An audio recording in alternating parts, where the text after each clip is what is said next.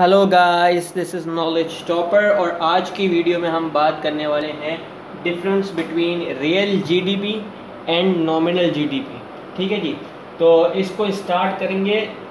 इसको स्टार्ट करने से पहले मैं आपको डेफिनेशन भी समझाऊंगा, सब चीज़ समझाऊंगा। तो वीडियो पूरी देखनी है, बजाय इसके कि आप आगे पीछे सब जगह जाके छानबीन करें और आपके 3-4 घंटे बर्बाद हो जाएं। तो 10 मिनट जो है यहाँ पर आप रुक जाएं, मुश्किल से 9-10 मिनट आप यहाँ रुक जाएं तो आपको सब समझ में आ जाएगा। पूरे एग्जाम्पल के थ्रू समझाऊंगा। ठीक है जी, तो स्टार्ट करते हैं। तो सबसे पहले यहाँ पर आपके सामने एक सॉल्व हुआ सम है। यहाँ पर पूरा एक क्वेश्चन है जो कि पूरा सॉल्व हुआ है। यहाँ पर रियल जीडीपी और नॉमिनल जीडीपी को हमने कंप्यूट करके निकाला है। ठीक है जी, तो इसको समझने की कोशिश करते हैं कि किस तरीके से रियल जीडीपी और नॉमिनल जीडीपी निकलती है।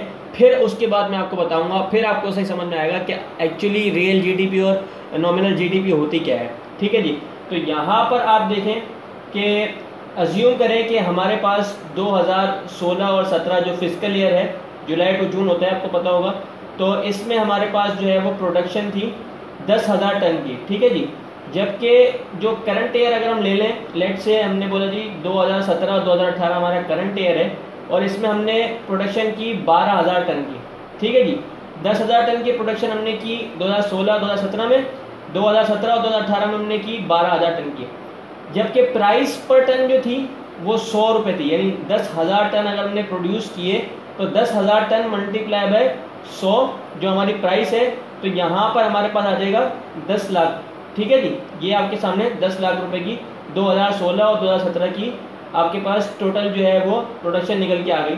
ठीक है जी, टोटल प्रोडक्शन प्राइस आ गई आपके पास यहाँ पर। ठीक है जी, उसके बाद अगर हम बात करें 2017 और 18 की, ठीक है जी, तो यहाँ पर अगर आप देखें तो 12,000 टन की यानी 20% से हमने इंक्रीज की थी अपनी प्रोडक्शन। यहाँ पे 10,000 टन था तो 20% इंक्रीज हो गए, 12,000 टन हो गया। ठीक है जी, और प्राइस हमारी कितनी इंक्रीज हुई? 50 रुपये। हमारी 100 रुपये थी तो 50 रुपये हमारी प्राइस जो है वो इंक्रीज हो गई। जब 50 रुपये हमारी प्राइस इंक्रीज हो गई तो हमने जब यहाँ कंप्यूट किया, हम निकाल रहे हैं नॉमिनल जीडीपी। अब याद रखिएगा कि नॉमिनल जीडीपी निकालने का फॉर्मूला जो है वो ये है कि करंट ईयर, यानी करंट ईयर ये है आपका, ठीक है, 2017 और 2018 करंट ईयर की प्रोडक्शन, यानी करंट ईयर में प्रोडक्शन कितनी की हमने? 12,000 टन की। तो current year production 12,000 multiply by current year की प्राइस। करंट ईयर की प्राइस कितनी है? 150। ठीक है, 12,000 को मल्टीप्लाई करा 150 से तो हमारे पास निकल आया 18 लाख। तो 18 लाख जो है हमारी वो है जी नॉमिनल जीडीपी। यहाँ पर आपके सामने नजर आ रही होगी आपको। ठीक है, ये हमने निकाले नॉमिनल जीडीपी। अब यहाँ पर हम निकालेंगे रियल जीडीपी। रियल जीडीपी निकालेंगे कैसे? अब आप देखें कि रियल जीडीपी का फॉर्मूला क्या है कि करंट ईयर की प्रोडक्शन है, प्रोडक्शन करंट ईयर की है, कंपैरिजन कर रहे हैं हम अपनी प्रोडक्टिविटी को कि हमारी प्रोडक्टिविटी कितनी बढ़ी। अब फैक्टर होता है कि प्रोडक्टिविटी दो तरीके से बढ़ती है। एक तो या तो आपकी प्राइस बढ़ जाती है तो आपकी ओवरऑल वैल्यू जो आपको यहाँ नजर आ रही है, ओवरऑल वैल्यू, तो ये बढ़ जाती है। ठीक है जी, लेकिन कभी कभार ऐसा होता है कि क्वांटिटी की वजह से जो है वो बढ़ती है। तो हम जो है जो नॉमिनल जीडीपी है वो आपको प्राइस के साथ बताएगा कि हाँ भाई सब चीज़ निकाल के कि इस वजह से आपको सही तरीके से पता नहीं चलेगा कि आया कि क्वांटिटी की वजह से आपकी जीडीपी बढ़ी है या प्राइस की वजह से बढ़ी है।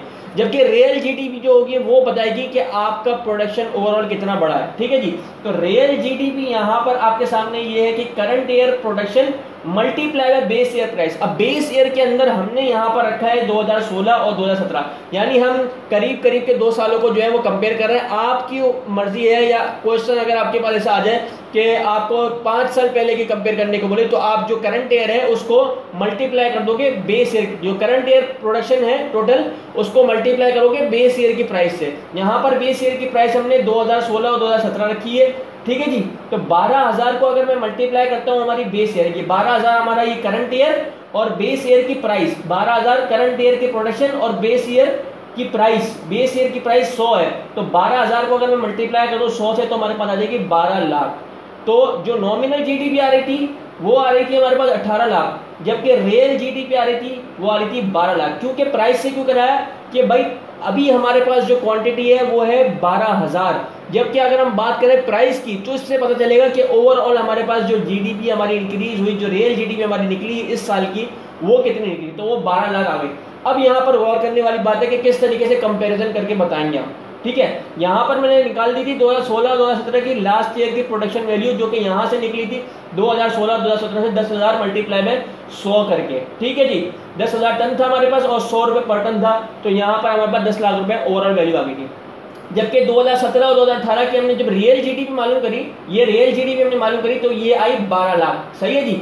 लेकिन जब हमने नॉमिनल जीडीपी मालूम करी तो ये आई 18 लाख, ये आपके सामने 18 लाख, फॉर्मूला आपको बता दिया है, सही है। उसके बाद अब हम कंपैरिजन करेंगे अपने पिछले साल से, क्योंकि हमने कंपेयर करना है बेस ईयर से। बेस ईयर हमारा क्या है, 2016 और 2017। जब बेस ईयर से हमने इसको निकालने की कोशिश की तो यहाँ पर हमारे पास आया 10 लाख रुपए। अब अगर हम कंपेयर करें, पहले हम रियल जीडीपी को कंपेयर करते हैं, तो रियल जीडीपी जब 12 लाख आई और पिछले साल थी 10 लाख, तो आप बोलोगे यार 20% जो है वो इंक्रीज हुआ है। ठीक है, 20% की जो इंक्रीज हुआ है ये आपको बता रहा है कि हाँ भाई इतना जो है हमारे पास इंक्रीज हुआ है 20%। जबकि नॉमिनल जीडीपी आपको बता रहा है कि 18 लाख, 18 लाख मतलब इसके अंदर प्राइस का फैक्टर मौजूद है, यानी ये प्राइस की वजह से इंक्रीज हुआ है। देखिए ये 100 से लेके 150 तक जो इंक्रीज हुआ है वो आपका इंक्रीज हुआ है प्राइस की वजह से, ना कि आपका प्रोडक्शन बढ़ा है, आपकी क्वांटिटी सेल जो है नहीं बढ़ी, ज्यादातर आपका प्राइस का इफेक्ट आया है। 100 से 150 तक चला गया, जबकि 10,000 से 12,000 टन की जो प्रोडक्शन हुई है, जो प्रोडक्शन हुई है 20%, जो रियल जीडीपी बता रहा है वो आपकी 20% इंक्रीज हुई है। जबकि 100 से 150 का जो फैक्टर आ रहा है ये 80% बता रहे हैं, जो कि नॉमिनल जीडीपी है। ठीक है जी, तो यहाँ पर अगर आप देखें तो ये 10 लाख से कंपेयर करें तो 18 लाख, यानी 80% जो है वो इंक्रीज आपको बताया। तो नॉमिनल जीडीपी कभी भी आपको सही तरीके से आपकी जो जीडीपी की ग्रोथ है, ये प्रोडक्शन है, वो नहीं बताएगी आपको। रियल जीडीपी हमेशा जो है वो सही तरीके की प्रोडक्शन बताएगी। ठीक है जी, तो यहाँ पर हम कह सकते हैं कि रियल जीडीपी जो है वो बेटर इंडिकेटर है ऑफ इकोनॉमिक ग्रोथ, या आप कह सकते हैं प्रोडक्टिविटी या production, because it does not take into account price effect. जो प्राइस का इफेक्ट है वो अकाउंट में नहीं होता। सबसे बड़ी बात यही है इसके अंदर कि जो प्राइस का इफेक्ट है वो अकाउंट में नहीं होता। तो ये जो है रियल जीडीपी और नॉमिनल जीडीपी का एक वाज़ेह सा क्वेश्चन मैंने आपको समझा दिया। अब हम पढ़ेंगे इसकी जो असल डेफिनेशन, तो आपको समझ में आएगा कि रियल जीडीपी और नॉमिनल जीडीपी असल में होता क्या है। ठीक है जी, अच्छा भाई, नॉमिनल जीडीपी और रियल जीडीपी मैंने आपको निकाल के दिखा दी। तो यहाँ पर आपके सामने ग्रॉस डोमेस्टिक प्रोडक्ट जो जीडीपी कहलाती है वो मैं आपको बताऊं, ताकि आपको पता चले कि बेसिकली नॉमिनल जीडीपी और रियल जीडीपी क्या होती है। तो ग्रॉस डोमेस्टिक प्रोडक्ट अगर आपको पता है तो आपने स्किप करके थोड़ा सा आगे चले जाना है, नहीं पता तो आपने 1 मिनट के लिए यहाँ रुक जाना है। तो जो जीडीपी का मतलब होता है वो होता है total finish products, goods and services produce with in a country during a particular year, यानी जिस पर्टिकुलर ईयर के अंदर कंट्री ने प्रोड्यूस किया, आया वो गुड्स की, आया वो सर्विसेज की, तो वो जो है वो जीडीपी का पार्ट होती है, वो जो जीडीपी का हिस्सा होती है। जीडीपी को कंप्यूट करते हैं consumption plus government spending plus investments plus next export, यानी कि आप कह सकते हैं कि एक्सपोर्ट माइनस इंपोर्ट। तो ये चीज आपने ध्यान में रखनी है कि जीडीपी का असल जो मकसद होता है वो कितनी प्रोड्यूस हुई कंट्री में गुड्स और services during a particular year. Particular year मैंने आपको 2 कंपैरिजन करके बताया कि इस पर्टिकुलर ईयर में इतना हुआ, इस पर्टिकुलर ईयर में इतना हुआ, तो उस हिसाब से हमको मालूम पड़ा कि जी नॉमिनल जीडीपी इतनी थी और रियल जीडीपी इस साल की इतनी थी, और दूसरे साल की रियल जीडीपी और नॉमिनल जीडीपी इतनी। तो उससे कंपेयर करेंगे हम कि आया कि हमें कितनी जो है वो हमारा प्रोडक्शन इंक्रीज हो, हमारी इकोनॉमिक ग्रोथ कितनी हुई। ठीक।